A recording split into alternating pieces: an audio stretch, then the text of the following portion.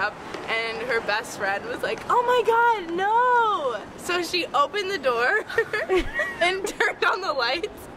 Barged in. Barged in. Completely It was like, overprotected. Loving, caring for this friend that came over from a different country because, you know. Anyway, so she didn't want it to happen because it's not meant yeah, to be. it wasn't meant to be, and this girl was a virgin, so like she's like, oh my god, he already has like a bunch of kills, and like it's not for you, you know what I mean?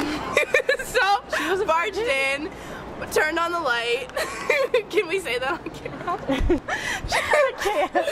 She saw it. She saw everything. Oh man, it was funny. So then they were just like, they put their clothes back on, went to the other room. She was scarred for life.